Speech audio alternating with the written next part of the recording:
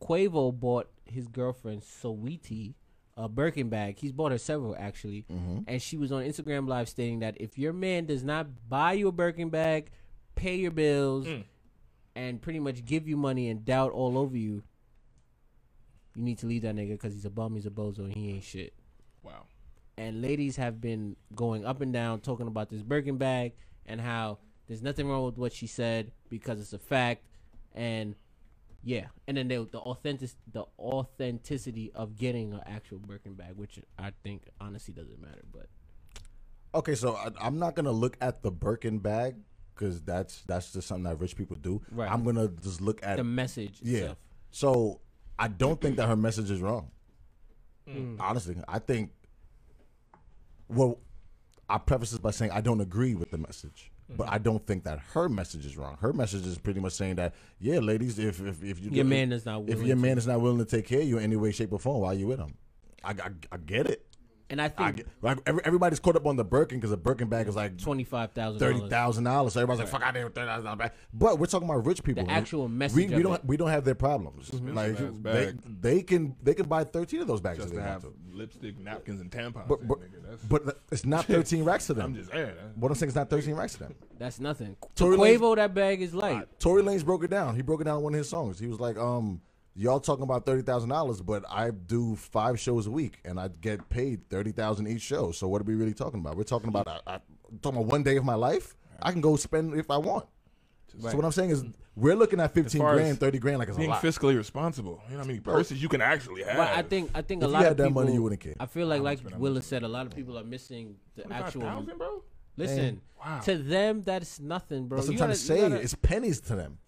Remember that black card don't ever decline. And it's on credit with interest. But fuck the Birkin bag though. Just talk about it's the mindset. The mindset is pretty much saying, yo, hey, if your man is not willing to do for you, nothing in the bag.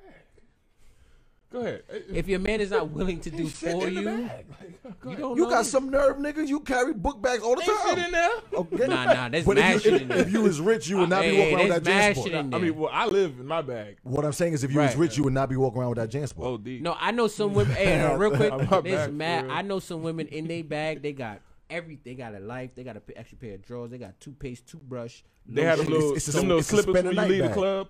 It's a they got everything in their fucking bag. So it's a for me to sit here and say, yo, it's just a fucking bag, it's not a fucking bag.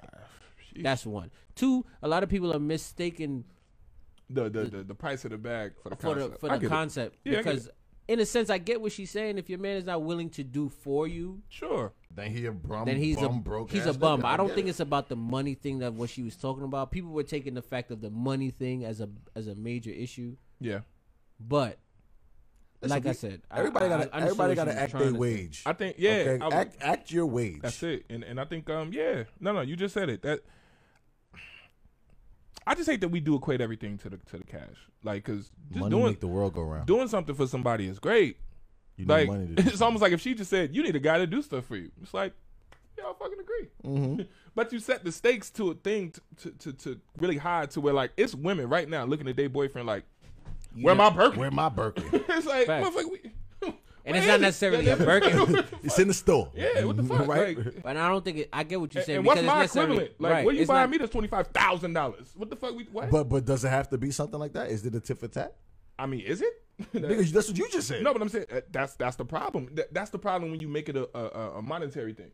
That's not a problem. No, I'm saying that makes it the problem by making it the Birkin bag. Because like I said, she didn't just say do nice stuff for your guy or whatever for your girl. Right? She said, hey, you put a $25,000 price tag on doing something nice for somebody. I get that, but your brain automatically went to, so what's my equivalent? Yeah, but you don't do shit for people to expect something. But that's what I'm saying. By her putting it the Birkin, that gave it a money thing.